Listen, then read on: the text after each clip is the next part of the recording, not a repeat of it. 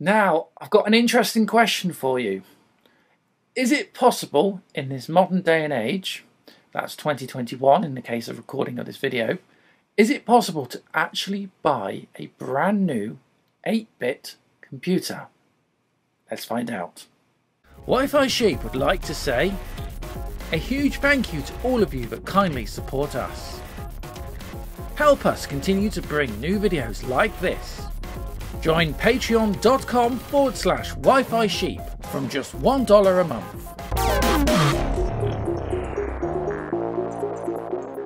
So yeah, I don't think we're going to get an absolutely definitive answer with this subject, but it's a very interesting one to investigate. Before we continue, I'd like to tell you about the turnkey PCB assembly services provided by our partners at PCBgogo.com. These include PCB manufacturing and assembly, component sourcing, functional testing and IC programming. PCBgogo manufacturing bases are equipped with the most advanced production equipment, such as Yamaha pick and place machines, reflow oven, wave soldering machines, X-ray and AOI testing machines, all operated by highly skilled technical personnel. PCBgogo is the leading specialist in surface mount through-hole and mixed technology PCB assembly and electronic manufacturing services, as well as turnkey electronic PCB assembly. PCBgogo provides easy and cost-effective online ordering services from prototype to mass production. So join today. Sign up for your free account today at PCBgogo.com. Details and links are in the description. Okay, so first of all, I think we actually need to have a look at what we actually mean when we say 8-bit. So to help understand and illustrate a little bit better what exactly 8-bit is and means, we'll come back to this rig, which I built about 2 years ago now here on the channel. So those of you that are regulars or subscribers to Wi-Fi Sheep will probably recognise this rig. This is my 6502 microprocessor rig, and I've taken the stock vintage chip from a 8-bit Acorn BPC Micro. In this case it's a SY, which stands for Cinetech or Cinetech 6502A, and it's a official clone version of the MOS or MOS Technologies 6502, the famous microprocessor from the kind of early 1970s that powered things like Atari, Apple, a variation powered Commodore, and it was also found in the Nintendo Entertainment System / Famicom. So this chip has got a real heritage and it's a true 8-bit microprocessor.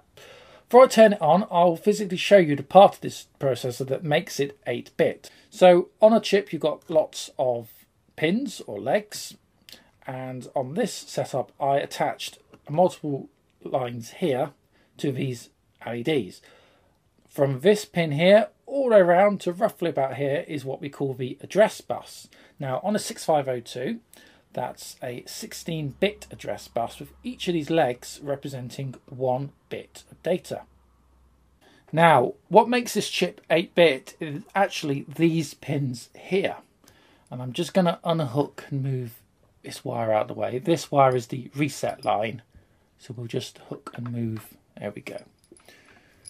So, what I've got here are 8 resistors.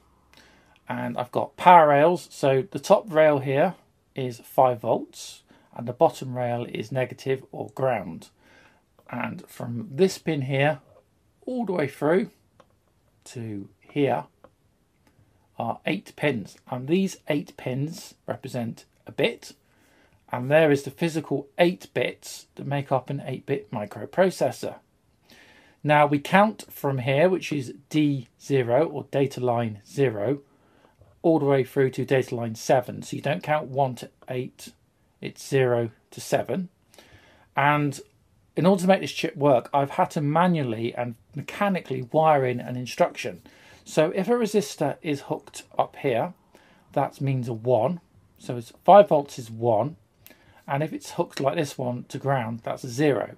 So we can actually count the binary of the instruction for the microprocessor. So in this case, I've put in 1, 1, 1, 0, 1, 0, 1, 0.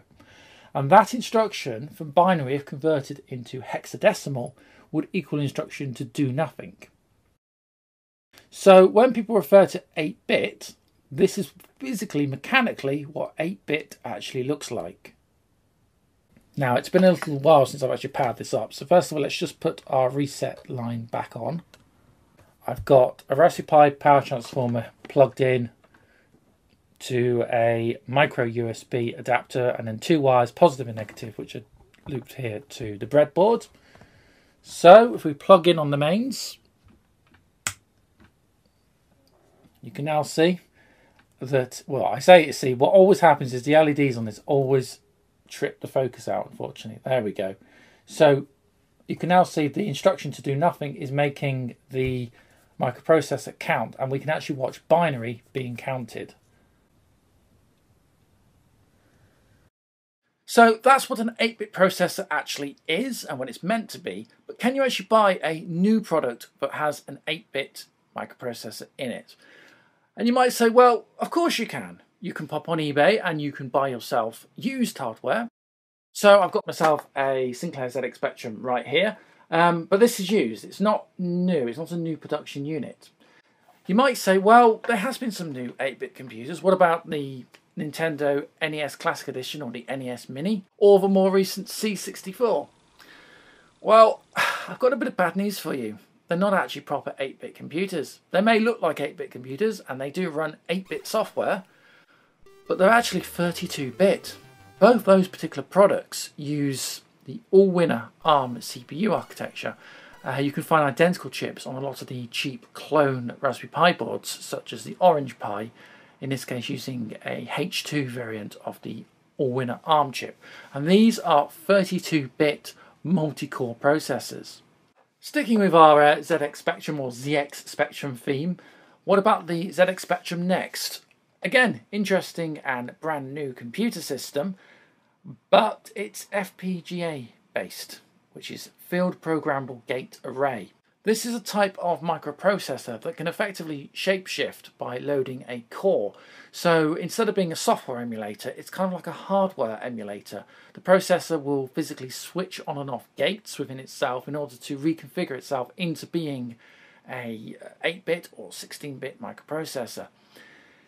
If you could call that actual 8-bit, this is where I have a slight problem, because it's not strictly speaking an 8-bit microprocessor, but it's nearer a real processor than, let's say, the NES Classic Edition or the C64 use, which is just software emulation. Of course, it is actually possible to buy a brand new 8-bit kit computer, and there's a couple of products out on the market at the moment. So a good example would be the Mini PET that's come out recently, and this uses a Western Design Center 6502. You can still buy brand new versions of the 6502 microprocessor. We've also seen a kit product, which I forget the name of, based around the Zilog Z80 or Z80 microprocessor. The slight issue with these computers, be it kit or ready built, is they're all quite expensive, and that can be rather off-putting, especially if you have limited time, money or resources. What if you have a very limited budget but actually want to buy a genuine real 8-bit microcomputer? Well, you're in luck, because I have in this little envelope a real 8-bit computer that you can buy for as little as £3 or £4 British pounds, which is about $8 or $9 US. Let's check it out. Okay, so let's have a close look what's in the envelope, and in here should be a modern day 21st century 8-bit computer. And that's a 8-bit as in not something trying to recreate or pretend to be its 1980s ancestor.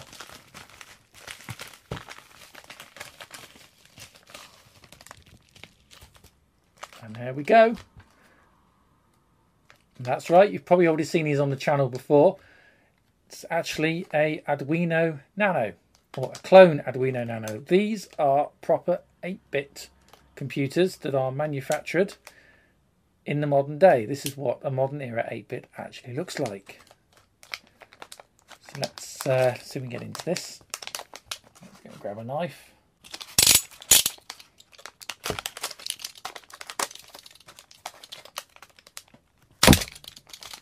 There we go.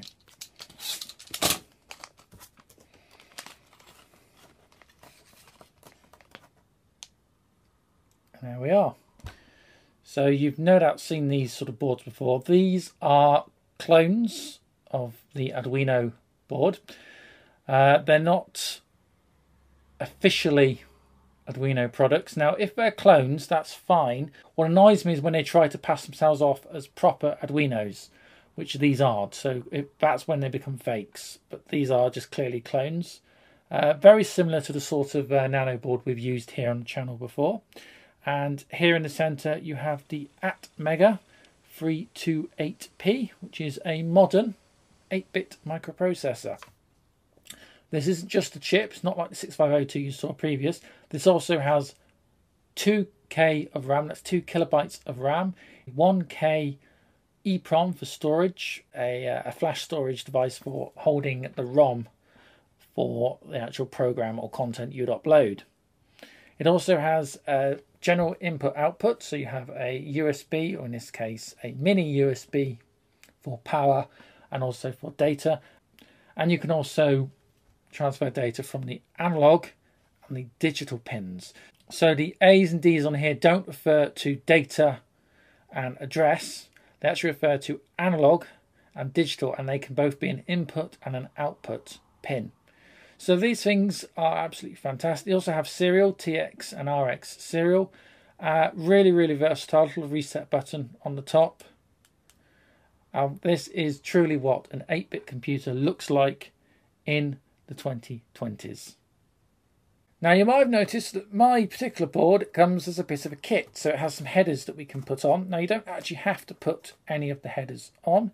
In fact, let's just power this little board up just to make sure it works. So for this I've got an Apple iPhone charger, USB one, so it's British standard 240 volts mains, and there's a standard USB that goes in there, and that's 5 volts out, so we'll plug that into the mains. And the other end I have here is a mini USB, so this will just plug straight in. Now if we just hold the sides of the board carefully, let's put the power on, and it should at the very least light up. And it does. And you'll notice here it's actually now blinking. So most Arduino 8-bit computers, when they're booted for the first time, they actually have a preloaded program which is simply called blink, and it just blinks the loading LED on and off. So we've got power, and it is actually executing its program. We can reset, and there you go, it runs the program again. So we know this is working. So now we can look at if we're going to attach anything to the pins or not.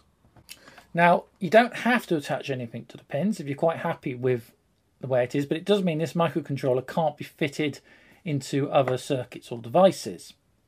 Now it comes with some pre-cut headers for soldering, and you could attach them like that, or as I'm going to do, we're actually going to attach them to the bottom, and that will effectively create a plug-in chip that we can use in breadboards. If we wanted to run this as a standalone board and we wanted to easily plug some jumpers in, you can get reverse jumpers, which instead of being pins are actually plugs. And you can buy these in strips like this. We could cut, for example, and we could actually fit in like that. Then in that scenario, if we had some jumper wire, we could then plug in and plug and play like so. I'm not going to do that for this particular board. I'm going to set it up in a more standard manner, but it's something to think about which you could do. Now, soldering. Whenever I talk about soldering on this channel, I always get people telling me I'm doing it wrong, or I'm not doing it right, or blah, blah, blah, blah, blah, all the time. All I will say, yet again, is this is how I solder. If you solder differently, that's fantastic. You go for it. This is the method that I find very easy, and it kind of works for me. So, for making soldering up the parts easier, I've got a new, fresh, clean breadboard. And I'm actually going to set up the parts in the board, because the problem is trying to solder these in. It's very easy to get the parts not in straight, and they rock, and it can be awkward.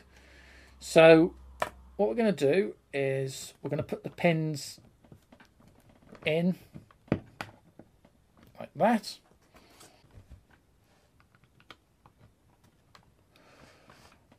And now we should be able to slot our board into our preset headers. There is this additional little header which should sit in here, which I'm not going to put on this board because I don't need to use it. So this is all I want to use. Now I use some flux to help clean and make a cleaner join with the alloy that we're going to heat up to use as a solder. So for this I use Topnick RF800, which is an alcohol-based flux that will evaporate, but it is extremely potent. So you need to do this in a very well ventilated space. And it's just a screw cap with a brush on the end, and we can be quite liberal in just brushing on, and it will all evaporate off, so don't worry about that. And I got some pewter single core solder, and my soldering iron over here has just been heating up, so just give that another moment and I think we're ready to go. Okay, so I think we're ready to have a go at soldering now. This is always rather tricky to do behind the camera. And I always go back over the joints off camera just to make sure that I've got everything right. But it's actually really, really simple to do. It's always surprised me when people, you know, they're very fearful of soldering, which I understand. And I don't proclaim for a second to be an expert, but it's not tricky to do. Unless, of course, you're quite a way away from your work, looking at it through a viewfinder of a camera, then it can be quite tricky. So you will do a lot better job than what I'm doing. And you can already see here I need to go back over some of these joints. So that one's got too much on, and this one I've missed altogether. So it's not a big problem. There we go. Just make sure we've reflowed properly. That's actually looking much better, so we'll just make sure we've... There we go.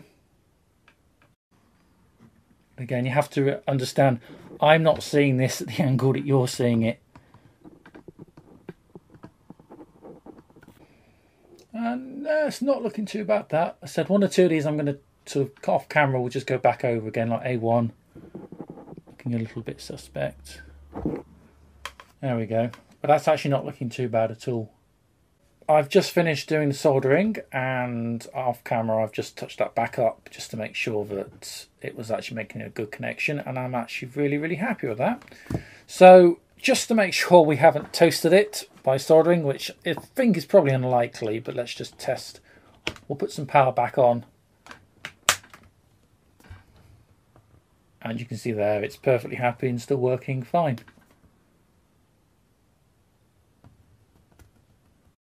Now, a lot of home 8-bit microcomputers of the era, so think Sinclair Spectrum, Commodore 64, BBC Micro, whatever, when you actually turn them on, they booted instantly, and they actually booted to the basic computer programming language. So, can we make our little Arduino 8-bit machine do virtually the same thing? So if we're going to make our 8-bit device do anything, the first thing we need to do is plug it into another computer. So in this case, I'm going to be using a Windows 7 laptop. So I'm going to just unplug, as I have done, unplug the power supply from the USB, and then we'll plug the USB straight into the computer.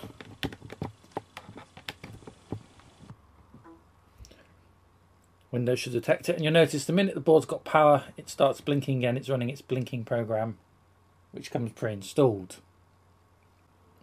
So if we come over to Windows, if we're using clone Arduino boards, we need to install a driver. And I have one of the latest drivers here. It's the CH3, normally called 340 or 341. And you can find this downloaded by Googling online, and we can just run the setup. And we'll say yes. And I've already installed it, but you click to install the driver on the system. If you don't install the drivers for Windows or Mac using clone Arduinos, the Arduinos won't read properly with the IDE environments. Linux users are unaffected. You don't have to install any third-party drivers to use proper Arduinos or cloned Arduinos with your system. Okay, so next we need the Arduino IDE.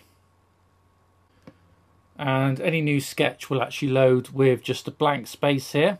So we need to now make sure we've set the board up.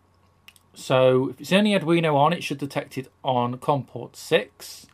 We want to select the board as Arduino Nano. And this is something I've had an issue with this particular board I'm using. So normally you'd select for bootloader, you'd select the Atmega 328P. Now, if we click to upload, I'll show you what happens. So it compiles the sketch. All this is going to do is wipe the program and put literally a blank program on. So it's compiled it. Now it's going to attempt to upload it. So as you can see, it actually gets stuck and it generates an error. It says attempt 10 out of 10, not in sync, problems uploading to the board. If you get this kind of error, what you need to do is go into Tools and select the old bootloader. Now if we attempt to upload again, you can see it now says done uploading, and you'll notice that the flashing has now stopped on the Arduino itself because we've now actually added the new blank program. So that's brilliant. So we know this now works and we can now upload code. What I have here is a stock version of Tiny Basic Plus in an Arduino sketch format. That's what the .ino format is. And again, we'll double click to open this in the Arduino IDE environment. And this is a completely open source basic interpreter written in the C variant that the Arduino uses. So it's actually really cool just to go through the code. And you can see here's all the tokens or the keywords used for each of the basic commands. So all this is, really, really cool to look at, and does mean you can make modifications, which is something we have actually been doing for Tiny Basic Computers, if you've been following that project on the channel. Now, this should be able to upload an entire basic interpreter onto our new Nano board. So let's see if it works.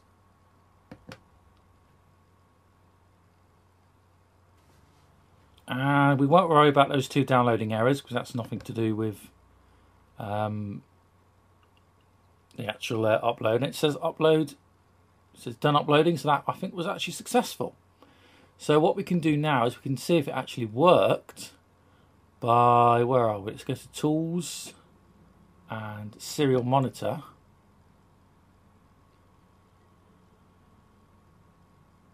Making sure that you actually set yourself to, in my case, 300 baud, and there is an interpreter that has actually loaded.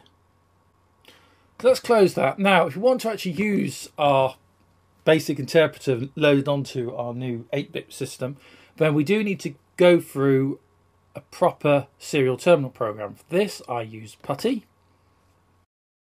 which we double click, and we click Serial. We select the COM port, which is COM port 6, and I need to set my baud rating to 300. So if I now click Open, there we go. We now have a complete basic interpreter that actually works. So again, if I can now type mem and return, that's the system memory. You notice how it says 1 EEPROM byte available. So let's just clear the EEPROM cache out. So we go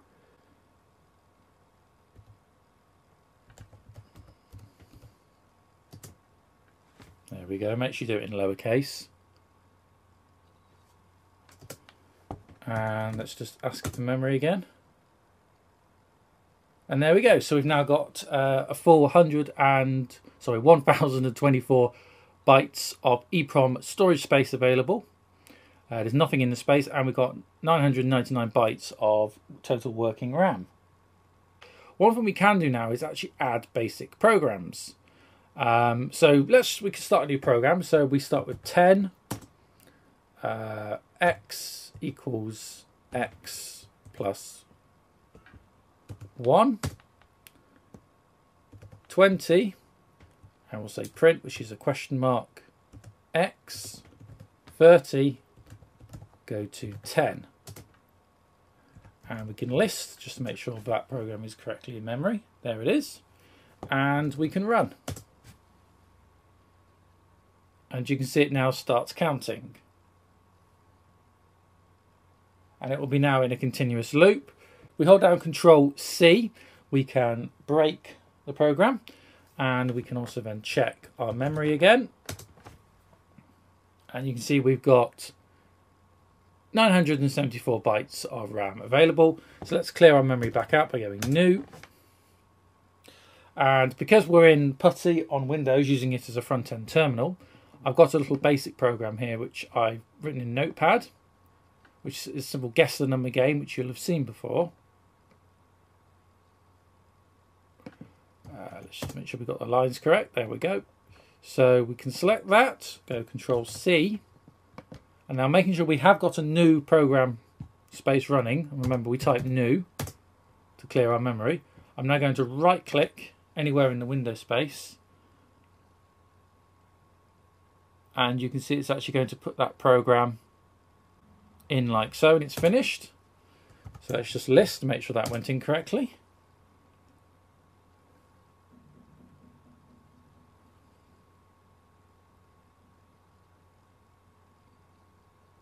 And it did. So now let's type run. So it's basically guess the number. So what number am I thinking of? Between 0 and 10. So we just have to input a number. So we'll say 4. No. 7. It was 7. So second guess, I won. And the program has now stopped. So if we want to run the program again, play again, we type run. And we can run again. 10, no. 5, no. 7, no. 9, there we are. So, what was that? Fifth guess, I got that correct? Fourth guess. No, fifth guess, I got that right. There we go. So, there we have it. It is actually possible to add a real, genuine 8-bit computer to your collection for just a few pounds or dollars. If you want to find out more about our Tiny Basic Computers project, which we're building around the Arduino system, you can follow the series so far on our YouTube playlist, details on the screen right now. And you can also join our free Facebook group. The address for that is facebook.com/groups/WFS Tiny Basic. Well, I really hope you've enjoyed this video. Thanks once again for your company. If you haven't done so, please do like and subscribe. And also, if you want updates on future Wi-Fi Sheep content on YouTube, do click the notification bell.